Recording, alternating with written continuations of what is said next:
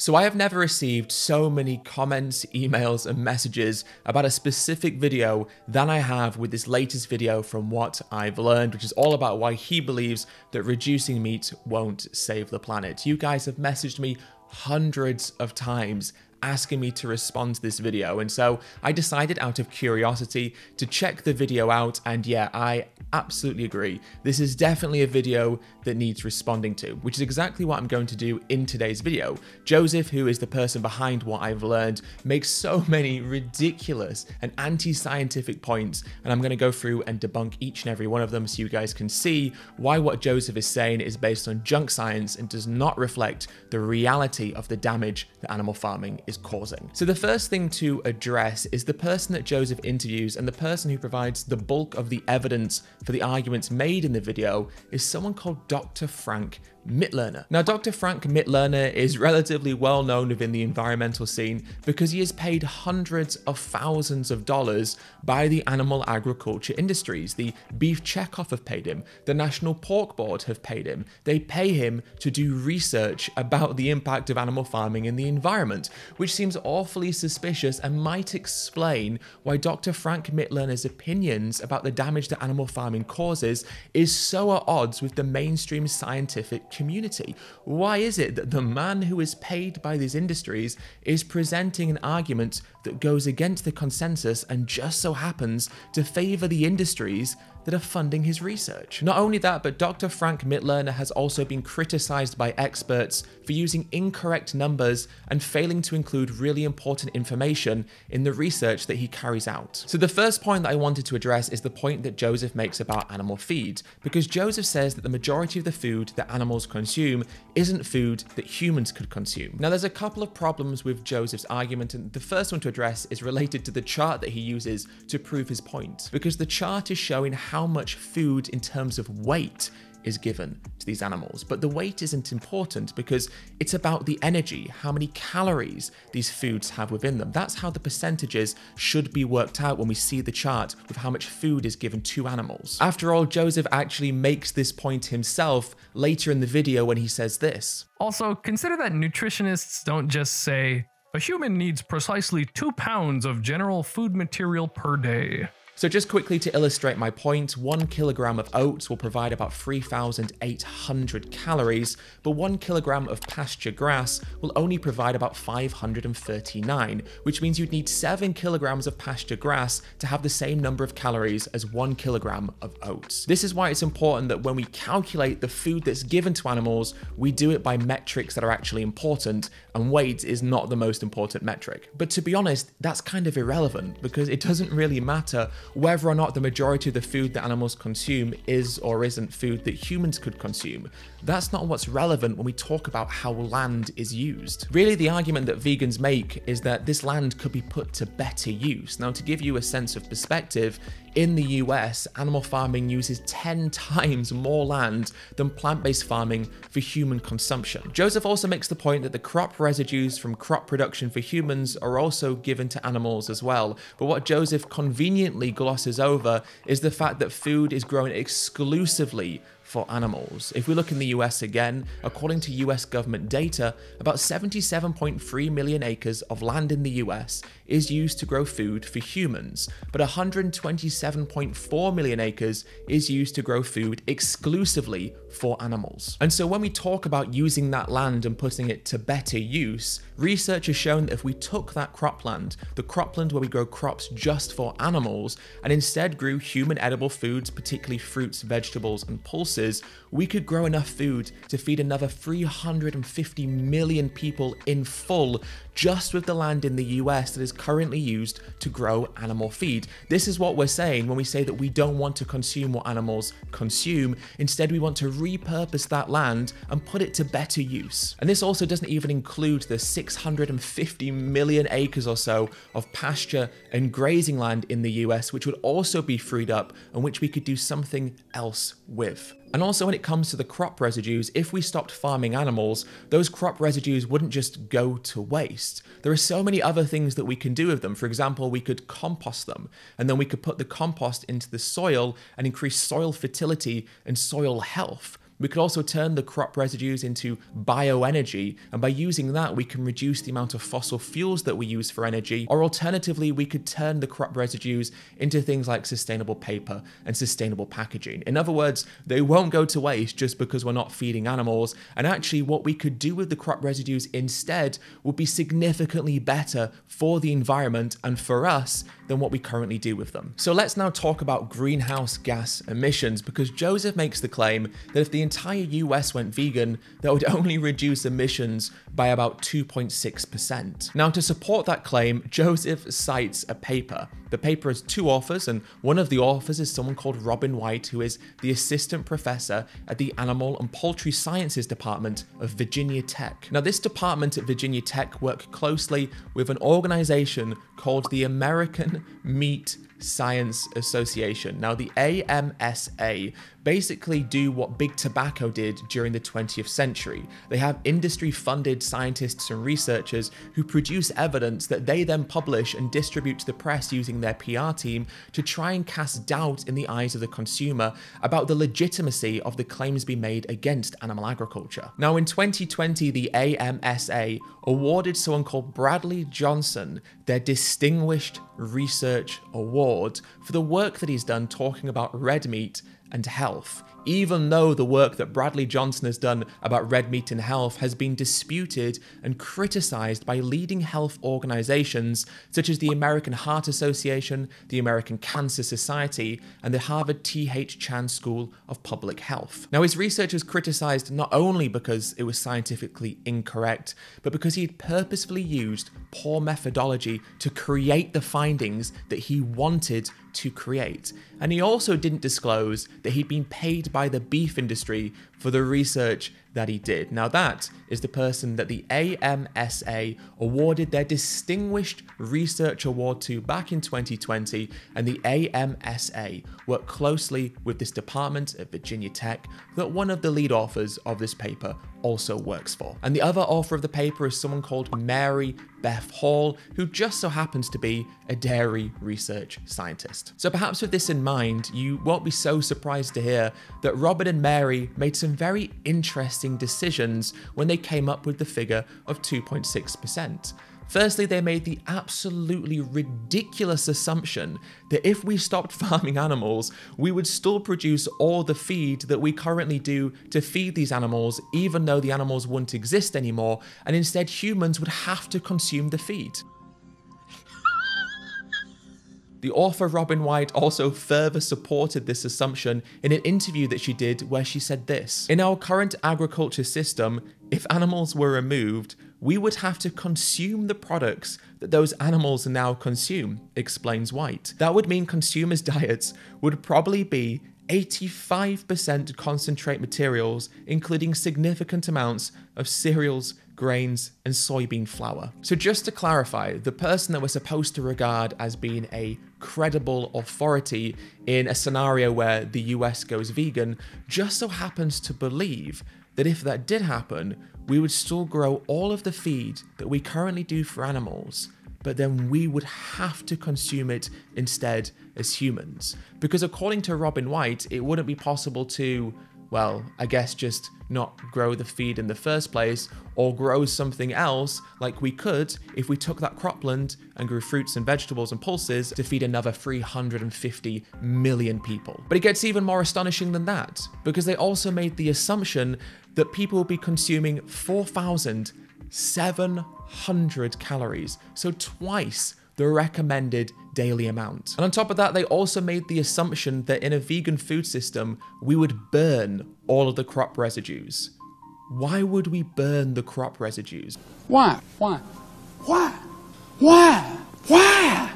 Why on earth would we do that when, like I explained before, there are so many other things that we can do with them? Yet these authors have made, again, a ridiculous assumption in presuming that we would just burn them. So now it seems fairly obvious, doesn't it, that the two authors, Robin and Mary, have made some very interesting decisions and have made some very ridiculous assumptions, which just so happen to undermine the potential impact of going vegan. Now, I wonder why it would be that two researchers who work within the animal agriculture industries would do such a thing. Now, the problem is Joseph adds a false sense of legitimacy to that study when he says this. Accounting for everything, the methane from cow burps, the emissions from animal manure, emissions from transporting and processing meat, and so on. But the problem is they don't account for everything, and beyond that they make ridiculous and implausible assumptions to create the figure that they have created. And on another point that Joseph makes about emissions, he makes the claim that only about 2% of emissions in the US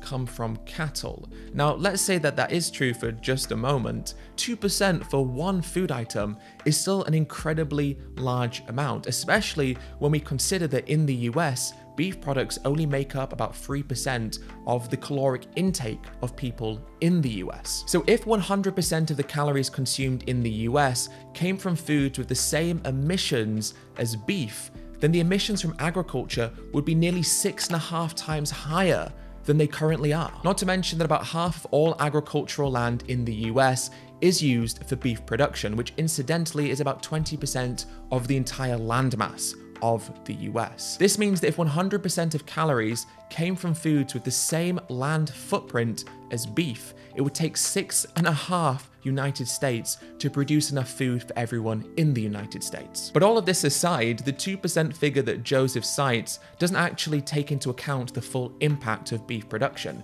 It only takes into account something called direct emissions, which are basically the belches and the manure produced by the cattle. However, when we want to look at the full impact of a food item, we have to look at the full life cycle, because when we go into a supermarket and buy a piece of beef, we're not just responsible for the direct emissions, we're responsible for everything that has happened in the production of that product up until the point that we pick it up in the supermarket. Which is why when you calculate the environmental impact of something, you have to look at what is called life cycle analyses. And so when you look at a life cycle analysis of beef production in the US, the emissions caused by beef is actually 3.7%, and not the 2% that Joseph claims. It's also important to mention that leading researchers are also saying that the agricultural methane emissions are actually being underestimated and are potentially even higher than we've been led to believe. So let's do this figure now, because there was a meta-analysis that identified over 1,500 studies for potential inclusion.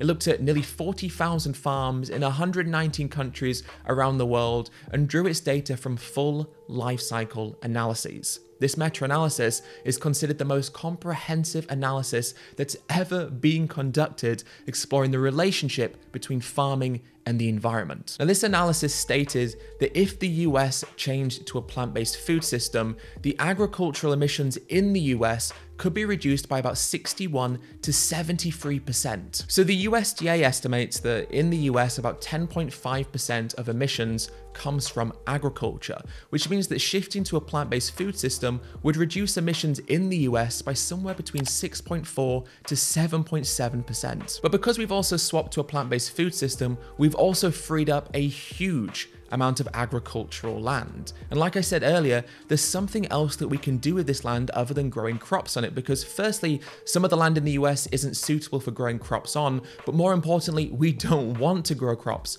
on all of the agricultural land that currently exists. We don't want to use it for food. And what we want to do with that land is restore it, reforest it, and rewild it, return that land back to nature and allow the natural vegetation to return to that land. Now, this meta-analysis estimates that if we took the agricultural land currently used for animal farming and returned it to nature, we could sequester 8.1 billion tons of carbon dioxide every single year.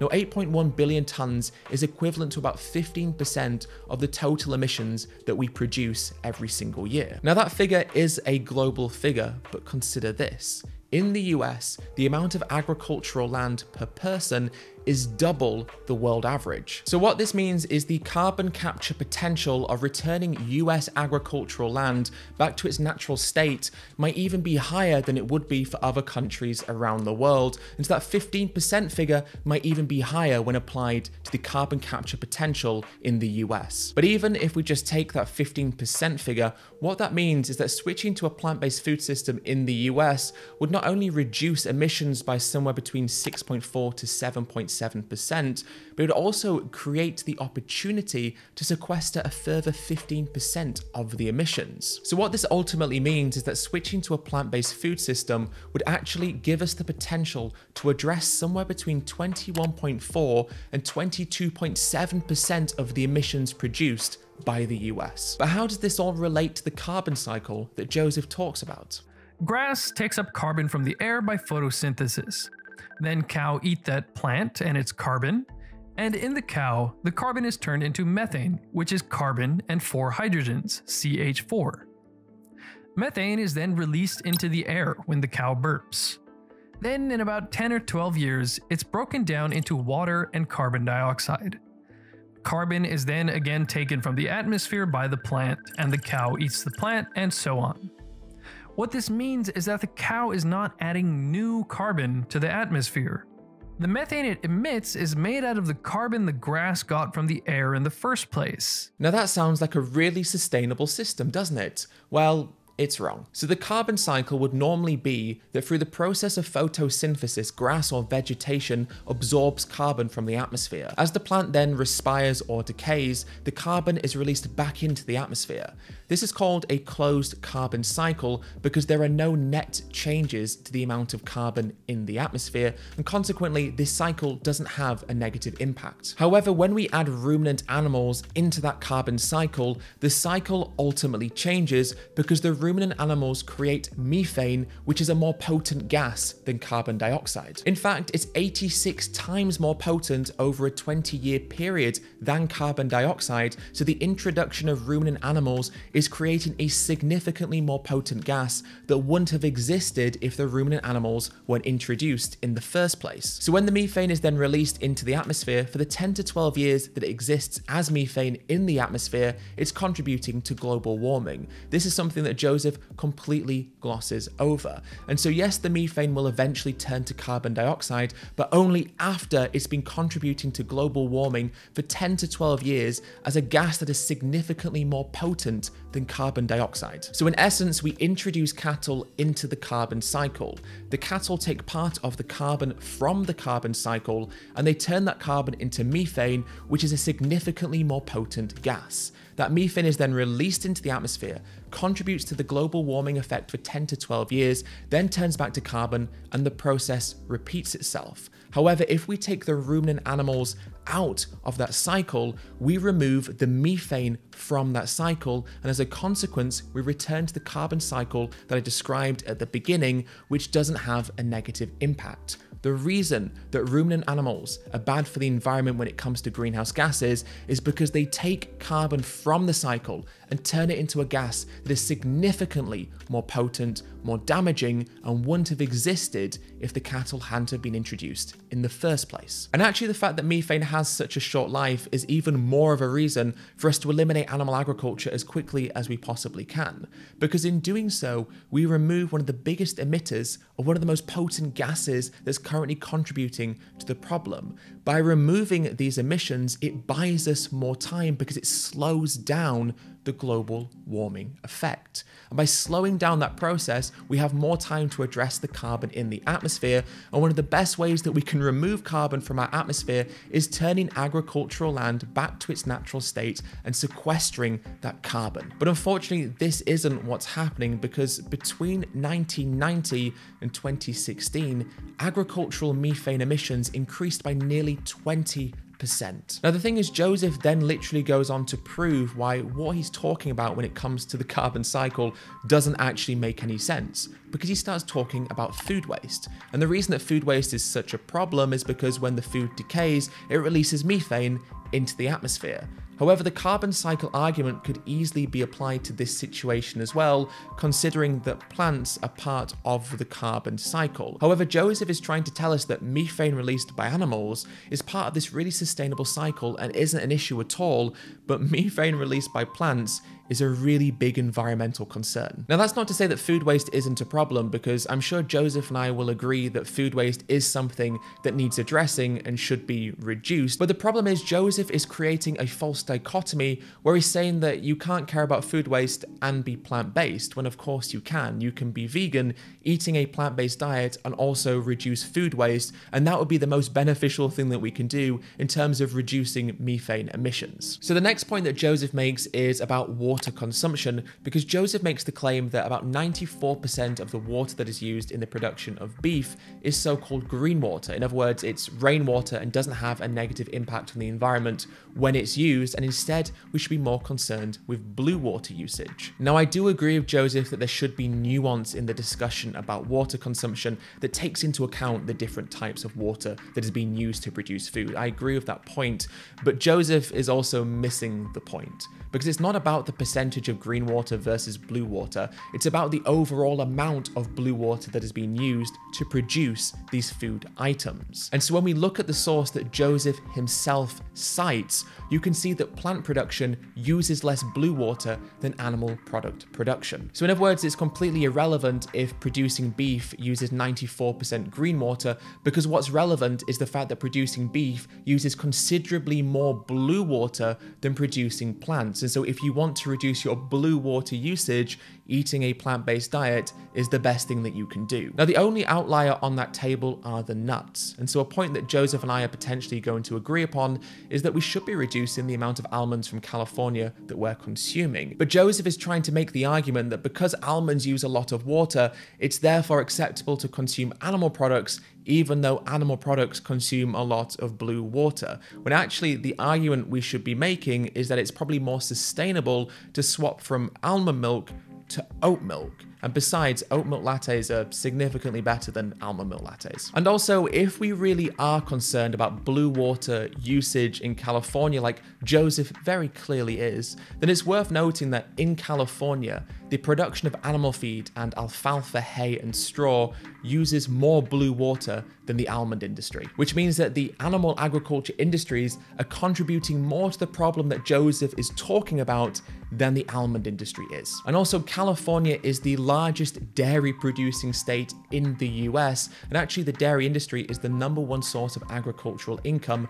to the state of California. And so consider this, 80% of the world's almonds come from California, but when it comes to milk, only 20% of the US milk consumption comes from California. So 80% of global consumption versus 20% of US consumption. Now that's something worth thinking about next time you're ordering a cow milk latte. It's also worth noting that the source that Joseph cites to make his point about the impact of almond production in California says this in the conclusion. More generally, our results are consistent with other research that shows that a plant-based diet leads to less of an environmental impact, including water use, energy use, pesticides, and fertilizer. To be fair to Joseph, he does then concede that beef production uses more blue water than crop production, but he justifies the extra blue water usage by saying that beef contributes more nutrients than white rice. But comparing beef to white rice is hardly a fair comparison, especially as white rice is a refined carb, and we should of course be consuming brown rice. However, if we look at Joseph's source, we can see that just from a blue water perspective, 1 ton of beef uses the same amount of blue water as 2 tons of pulses, 1 ton of fruits, 2 tons of vegetables, and 2 tons of starchy roots. And on top of that, the authors of the study that Joseph cites even said this within the study. The general conclusion is that from a freshwater resource perspective, it is more efficient to obtain calories, protein, and fat through crop products than animal products. Again, this is the source that Joseph cites. Also, when Joseph is comparing beef to white rice, he also says that you get liver when you consume beef, but he makes out that for 200 grams of beef, you'll also get 200 grams of liver, which is just obviously not true. So when you kill a cow, you'll get about 200 kilos of beef, but you'll only get about 5.5 kilos of liver. What this means is that for every kilo of beef, you only get about 27.5 grams of liver. So for the 200 grams of beef that Joseph is citing, you'll only get 5.5 grams of liver and not the 200 grams grams that he says that you'll get. And so this brings me back to the point that I was making earlier, because this is such an obvious miscalculation. Of course, you're not going to get 200 grams of liver for every 200 grams of beef that you get from a cow. Of course, that's not the case. And when we look at all the arguments that Joseph has been making, they're all based on very obvious miscalculations or very clear junk science, based on clear misinterpretations of the data. And so this leads me again to two conclusions. On the one hand, either Joseph is really naive and he doesn't understand the concepts he's talking about. He's interviewing people like Dr. Frank Mittloehner who are using industry propaganda to create a negative impression of the benefits of going vegan, or alternatively, he is aware, but he has an ulterior motive. And so I'll leave it up to you guys to decide whether or not Joseph is just being naive or if he has an ulterior motive. But at the end of the day, the facts are the facts, and there is a reason why what we're being told by the scientific community is contradictory to what this video is trying to present to us. There is a reason why what Dr. Frank Mittloehner says is the opposite of what we're being told by the leading scientific organizations around the world and the most credible authorities on the issues of climate change. There is a reason why what Dr. Frank says is the polar opposite, and that is because he is paid by the animal agriculture industries and works within the animal agriculture industries, and so his job is creating evidence that contradicts the scientific consensus